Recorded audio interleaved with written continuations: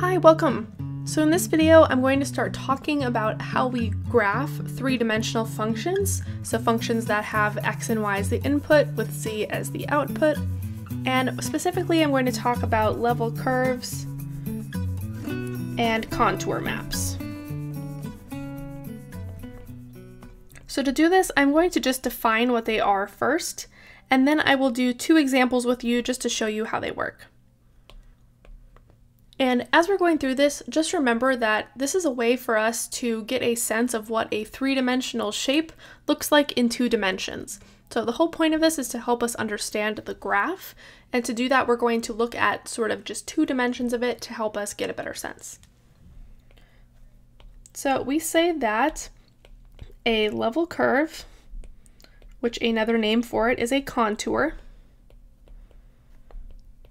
of some function we're looking at. Let's say that function is f. So the level curve is going to be a curve, and it's going to have this specific form.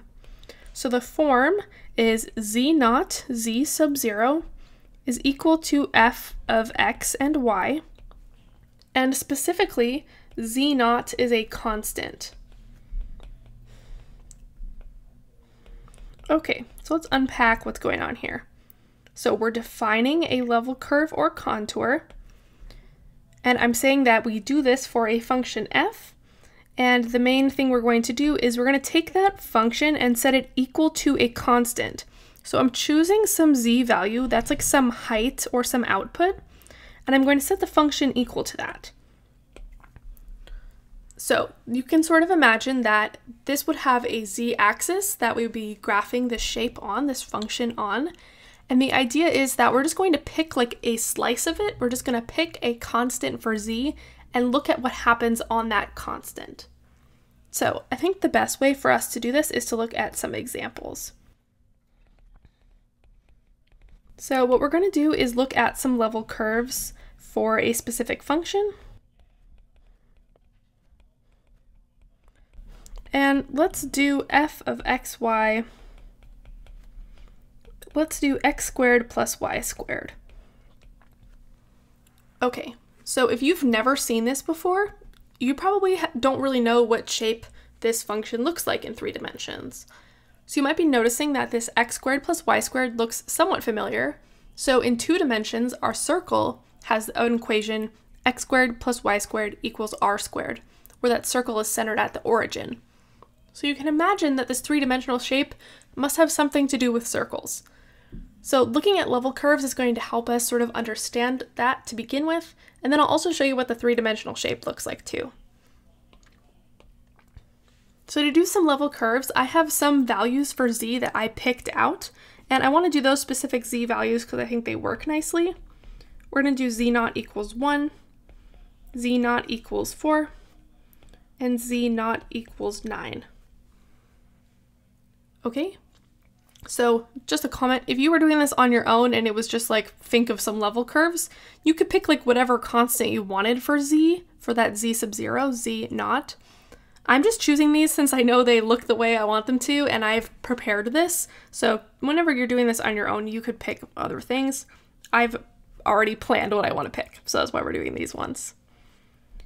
So the way we graph these level curves is we're going to take the function and set it equal to these values.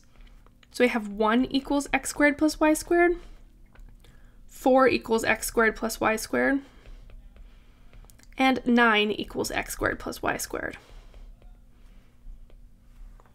Okay, so looking at that first one, we have x squared plus y squared equals 1, and this is just a circle with a radius of 1. So remember, it would have r squared as what it's equal to. And so here that r is just 1, that's my radius. Then for my second one, I'm going to have here a circle with radius 2.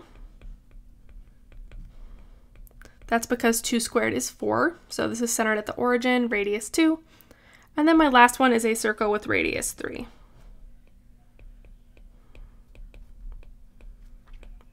So what's happening is at the z level of 1, we have a circle of radius 1. At the z level of 4, we have a circle with radius 2. And at the z level of 9, we have a circle with radius 3. So what I can do is graph these on an XY axis. So I can put my X and Y here. I've prepped this already, so this is the as much as I need. And we're just gonna graph these on X and Y. So you can kind of imagine that the Z axis is coming like straight out of the center here, and we're looking down at the graph. So we're looking down at just the X and the Y axes. So for Z equals 1, we have a circle of radius 1, so I'll put that in. That's my circle of radius 1. And what we often do is we label this. So this has a Z of 1, so I'm going to label it with a 1 to let me know that that's the height there, everywhere on that line. Then my next level curve is Z equals 2, and I have a circle of radius 2. And let me get it there, just quite the right shape. Okay, and again, I would label this one as 4 since this has a height of 4. I think I might have said 2 before. I meant 4, so this is a Z of 4. It's a circle with radius 2. Then the last one has a Z level of 9, and the radius is 3. So you can be thinking, okay, if I was looking down from the top of this function, I would see these sort of circles cascading downward.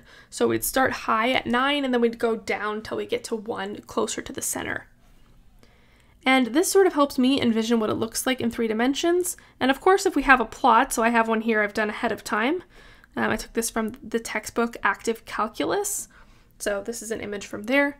And if we look at this, this is the shape we were talking about. This is Z equals X squared plus Y squared. And it has those circles that we graphed as our level curves. So you can imagine maybe somewhere close to the bottom, it's got, I don't know why I can never draw ovals on here. Would have a level curve down here that's like a circle.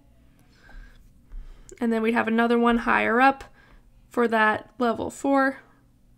Well, okay, hopefully you get the point. I'm not doing very well on these level curves here.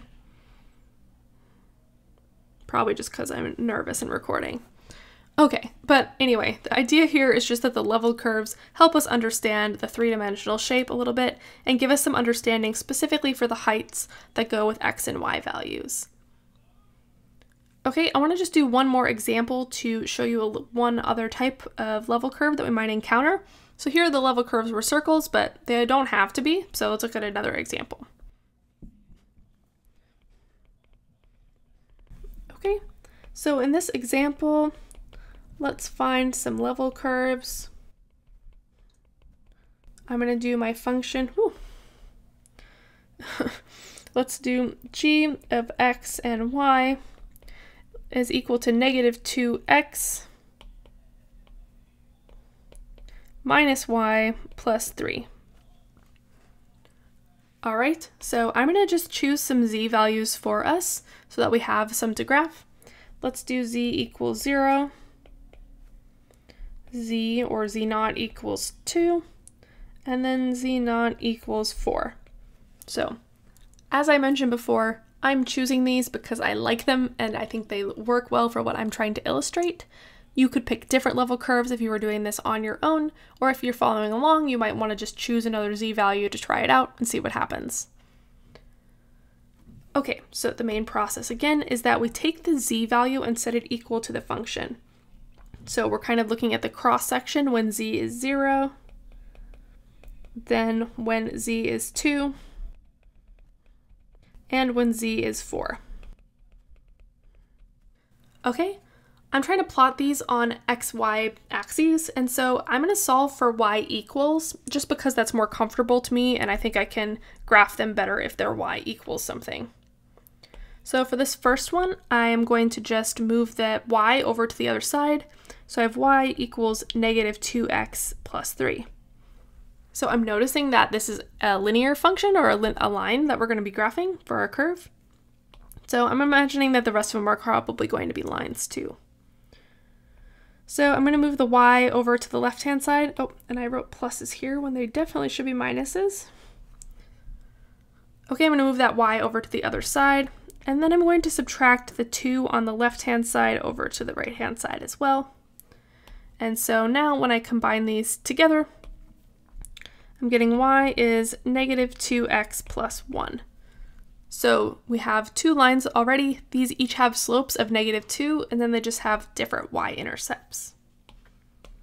let's do the last one. So I'm just going to move that y over again. And then I subtract the 4 over. And so I'm getting y is negative 2x minus 1 for this third level curve. So just a comment, and we're going to see this in a moment. When you look at our equation for g of x, I'm noticing, because I've seen this before, that this is going to be a plane. So we've talked about planes previously and equations for planes. So this has a number times x, a number times y, and then it has a z value. It's just kind of hiding with this g of xy, that's our z, and then the plus 3. So because these are just like an x, y, z, and a constant added together with numbers in front of them, there's no squares or anything, this is going to be a plane. And if you ever forget that, I think the level curves are really what helps me remember, because when we draw them, you're going to see that they represent like a plane. There's no curvature happening. Okay, so let's plot these. I have some axes ready to go, and I'm going to scroll past the equations and just look at them on a separate sheet. So if you have them written down, hopefully that will be helpful to you. So again, we're looking down at the function, sort of like with the z-axis coming straight out of the page, and I am looking at different levels for z, level curves or contours. So the first one is z equals 0. It's negative 2x plus 3. So I have a y-intercept of 3, and then a slope of negative 2. And so this is going to be my level curve. It's actually not much of a curve, it's just a line. And we're going to label this with the height. This is a height of 0. So the z was 0 here. Then as we go up to z equals 2, so we're kind of stepping up one level, we're going to have this next one, which is negative 2x plus 1. So we're at 1 on the y, and then the slope is the same, so these are parallel. And this one has a height of 2. Oops. Okay, then the third one, we have a height of 4, and it was negative 2x minus 1. So it has negative 1 on the y, still a slope of negative 2, so it's still parallel. And there we go. So this has a z value of 4. So you can imagine sort of as we come from the left to the right, we're walking downhill. So we start up at 4, we walk down to 2, and then we walk down to 0. And this is going to match the three-dimensional shape. So graphing this, I can sort of envision the plane in my mind. And like one of the ways you could even do this would be to like, I'm going to just duplicate this. And what we could do is rotate it down. So you can imagine when we do it in 3 dimensions, let me put it over here. When we do it in 3 dimensions, the x sort of comes out into the left and the y comes out into the right. And so you can imagine in 3 dimensions, if we sort of push this down, this back down, and look at it with perspective, this is going to be a plane that comes down through the x and y plane. So I've graphed this for us. Let's look at it. Here it is. So we have that plane that cuts down at y equals 3, and we have that x equals 1.5 there, and there's the plane. So those level curves sort of reinforce to me the level that this is a plane and that we go downhill as we sort of walk down this portion of the plane. And hopefully graphing those level curves sort of helps us envision that shape. Okay, that is it for this video. I just wanted to tell you about level curves and how we find them. In the next video, we will start talking about some more shapes and more level curves and how they relate, just to get you used to how level curves represent the three-dimensional shape. Thanks so much for watching, and I will talk to you in the next one.